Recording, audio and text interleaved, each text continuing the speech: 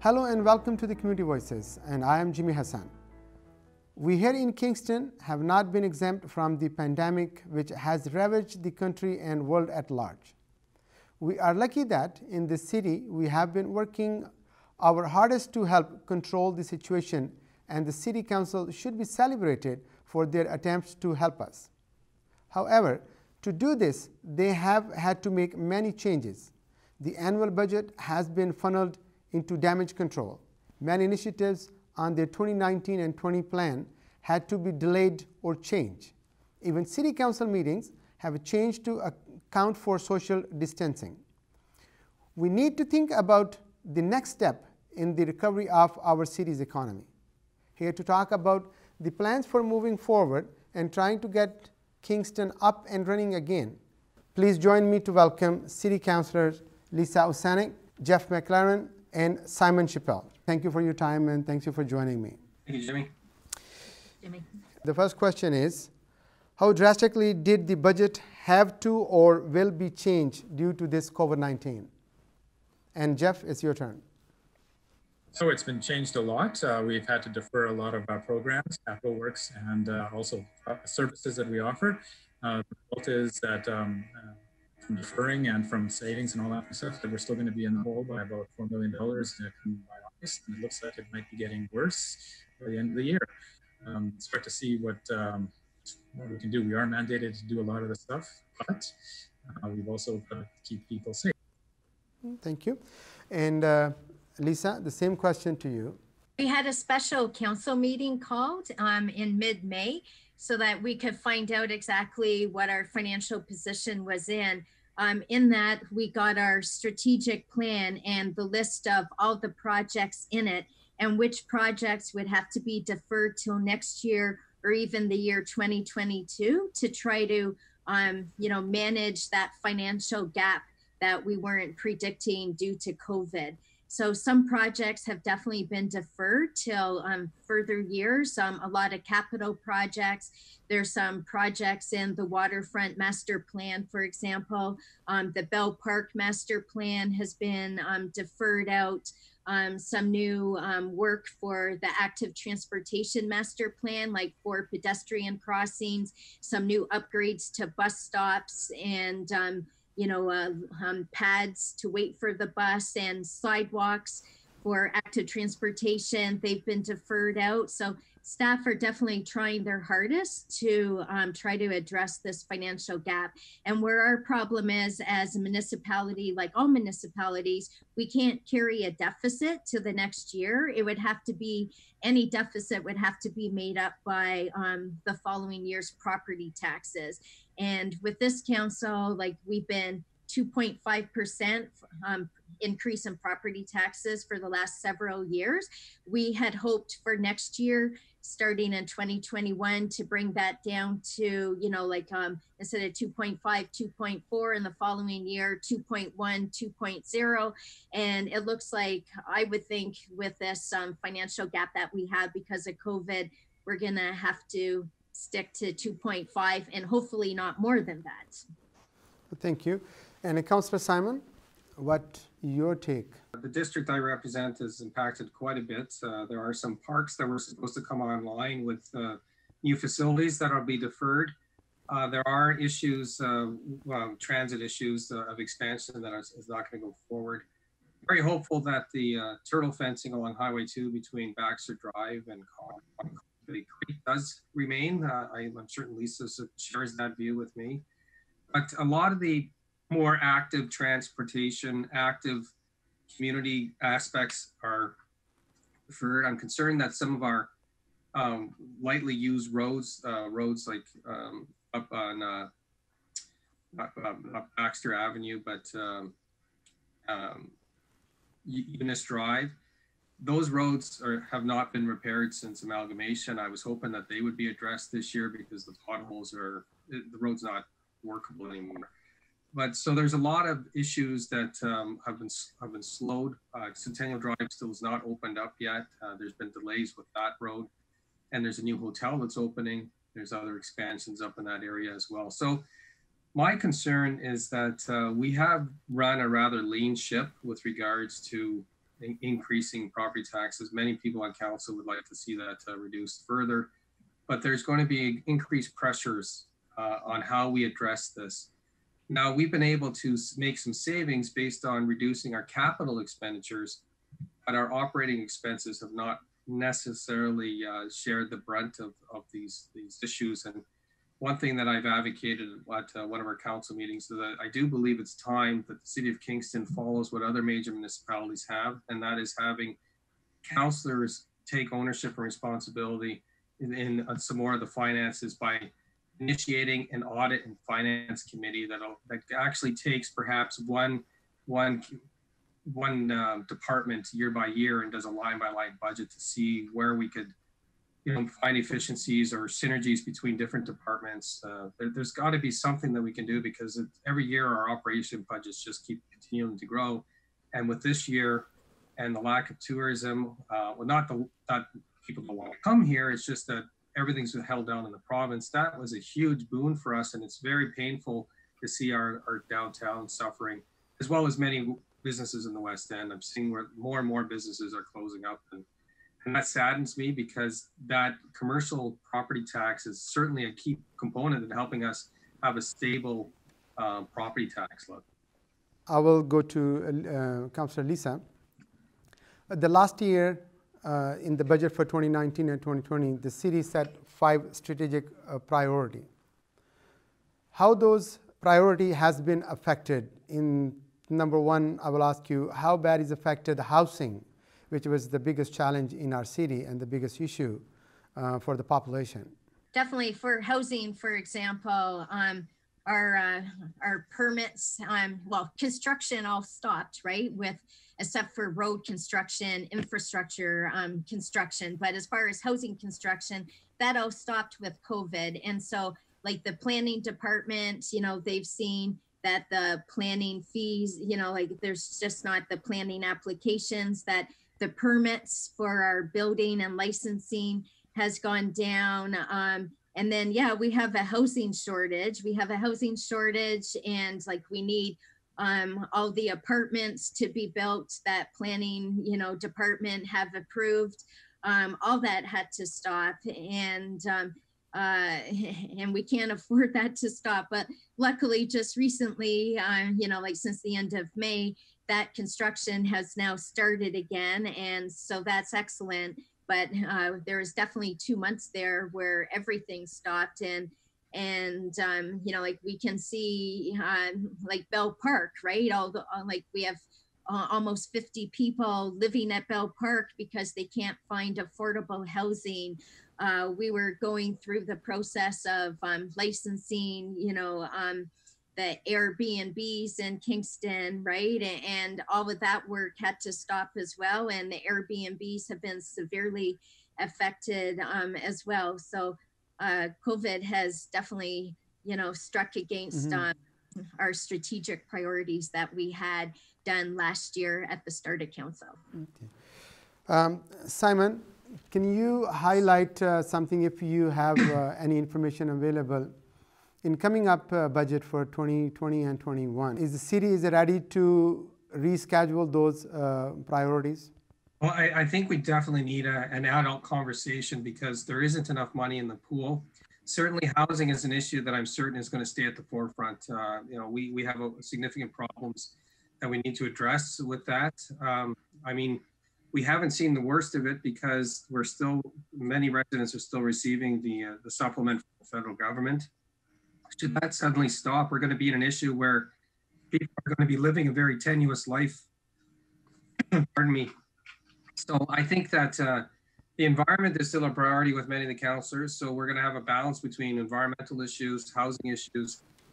I don't see us proceeding with Deepwater Port or a downtown camp for St. Lawrence College. I can't see those really progressing forward, only because we're going to have to double down on the most essential of services and ensure that those that are most vulnerable are addressed. And I think that's what the citizens of Kingston really want, is to make sure that those in the greatest need are the ones that are addressed, rather than trying to look forward. And it's so frustrating, because there's so many things that Kingston can be doing. It's just there's limited amount of money, and I think next year's budget is going to be very difficult. I think it's going to be more than the typical 3 days of budget discussions. We'll have to have larger focused groups on issues, and I think perhaps, as Councillor McLaren has advocated for in the past, a participatory budgetary process where maybe more citizens become engaged and help us direct where we want to see the changes happen. And Councillor McLaren, the question to you is, it was another priority on the last budget for the environment, and definitely the pandemic is contributing to delayed everything, not only here in Kingston, around the country and around the globe. What do you think, how bad is that priority has been affected due to this pandemic? It's an opportunity to prepare for these kind of possibilities in the past. If we had had a more integrated non-tax revenue strategy when the tax revenue started to dry up, we would have been more prepared for it and been able to deal with it in a better way and perhaps minimize the losses. Going forward, had we had one, we would have also been able to tailor it in an integrated fashion as opposed to piecemeal like we're doing now in the best directed possible ways. So for example, one of the things that we're talking about now is, can we reduce the cost for businesses in order to get them up and running again? So for example, construction fees and stuff like that. Doing anything piecemeal is always less effective than if we had done it integratedly from the beginning. And I'm hoping that we can get that done in the future. But we really did miss an opportunity to cushion the blow that we suffered. And as a result, I think it was worse than it could have been. I think also our recovery is going to be slower than it should have been because we didn't prepare ahead of time. And yeah, that falls on council. Councillor Simon, I'd like to ask you, you know how much damages has been done to our economy nationally, not only in our country, but everywhere in the world. Every country has gone to the same scenario, same issue with the same problem with the economy is not there to survive or afford further up from here. How bad is our economy, local economy here in Kingston, is been affected, and what you, as a councillor, what you guys has been talking about it to recover it? Well, certainly with regards to small business, I think they're the ones that are greatly impacted. The businesses that do not own the properties that they operate their business out of are at the greatest risk because they're still needing to pay commercial tenancy rent and insurance and everything that goes along with running a business if they have limited income. And you know, the business income supplement for employees, I'm not sure how much longer that can last or how sustainable that is. So that is my biggest concern. I don't want to see a hollowing out of some of the fine places that we have for dining and opportunities for you know, unique stores in Kingston. That is a concern for us. And I know that there is an economic development team that the mayor has put together that's looking at ways to try to mitigate that risk and support businesses with applications or innovative ways to bring forward business to them by helping them get online if they haven't already been online, and market.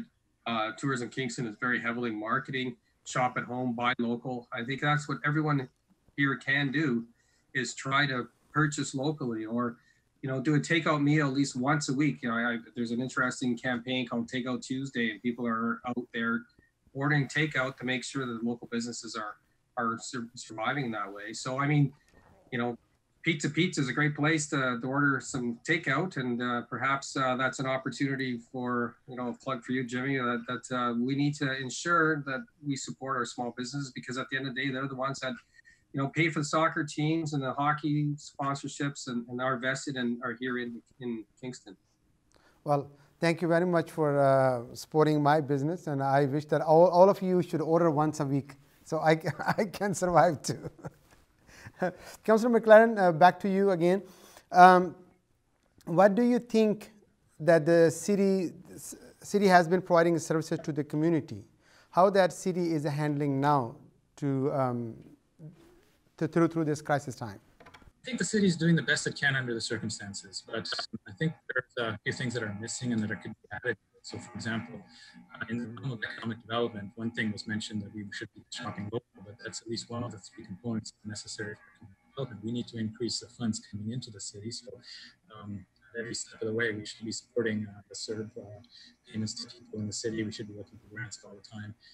Anything we can do to bring money into the city is a very good thing right now, especially since we lost tourism income and that kind of stuff. Yeah, and like the airport, that's costing us a ton of money right now because it's closed and it probably won't be open until Canada is able to make money again by traveling internationally. So all of these things have to be taken into consideration. But the second thing is also the circulation of money within the local economy. It's not enough that everybody saves and just shops locally. They have to actually shop continuously locally. So those are the three aspects. So we have to keep the money in the community, keep it from leaking out, circulate it within the community, and attract more money into the community. All of these things are hopefully the concerns of many of our programs and agencies and boards. But in my experience, they've only been focusing on one, maybe 1.5 of those. So I think that we could be doing a lot better than we have been.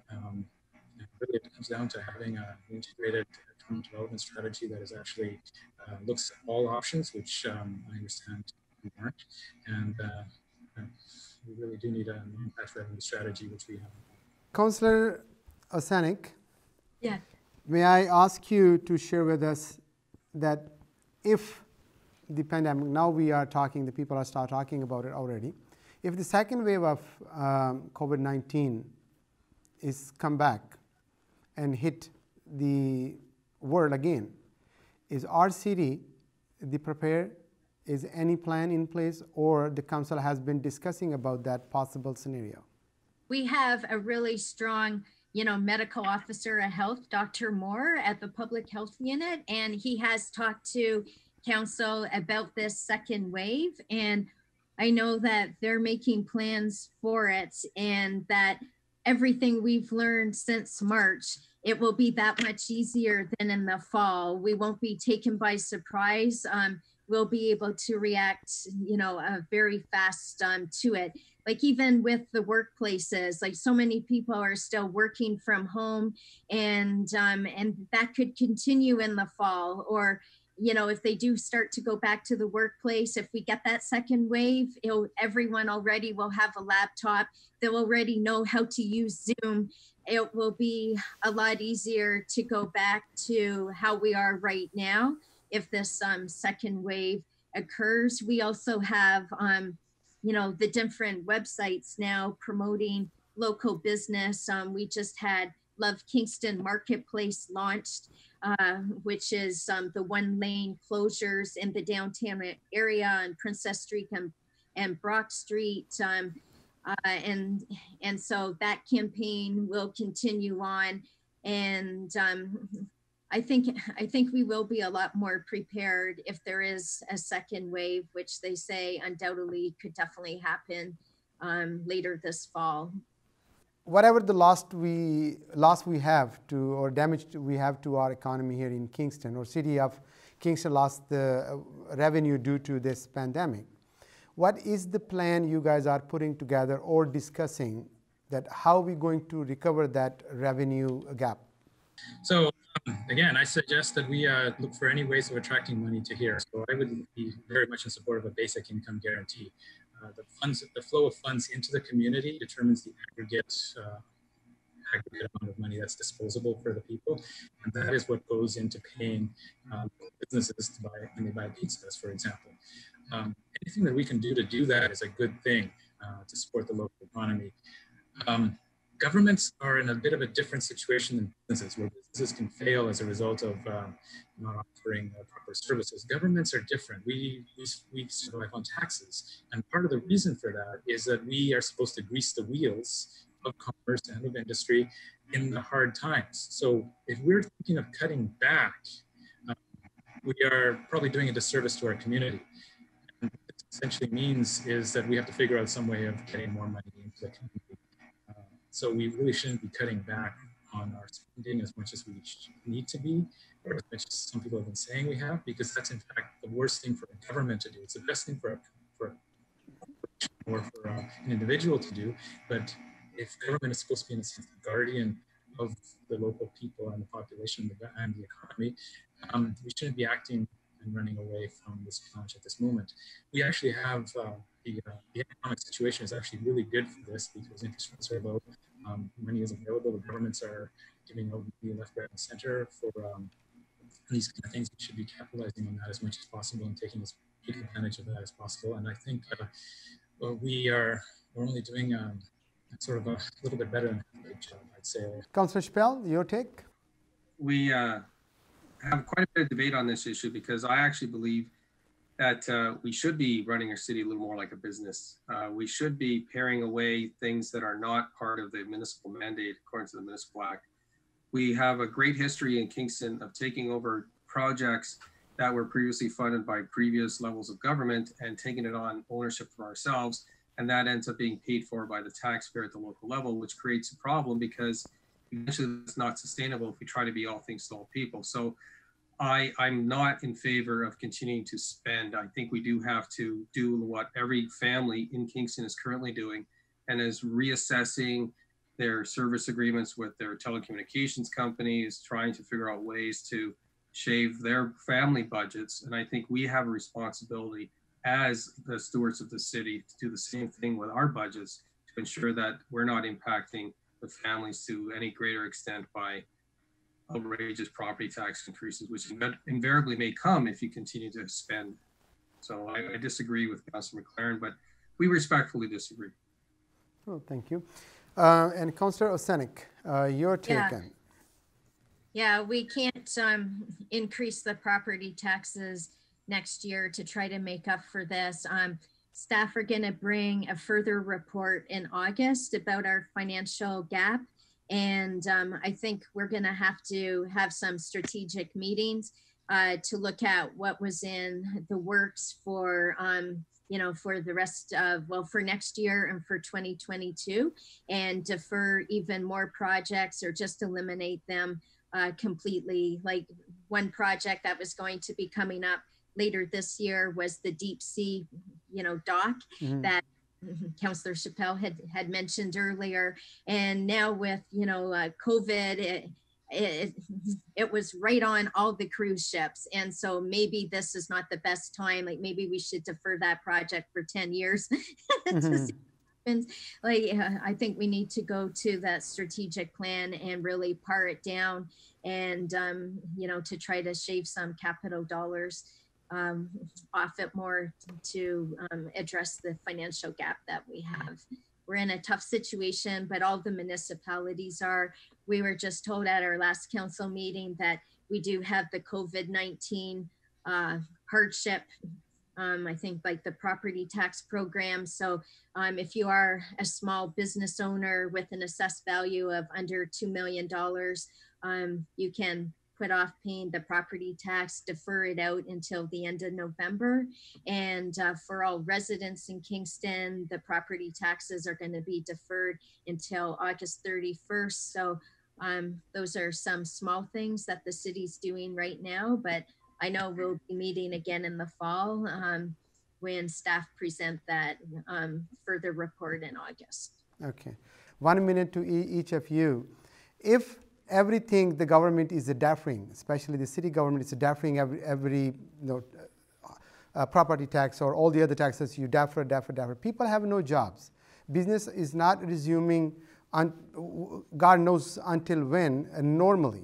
The people not going to have a normal income what they was having. Now they're having a debt on themselves for 3 months, 4 months, 6 months, which is the property tax.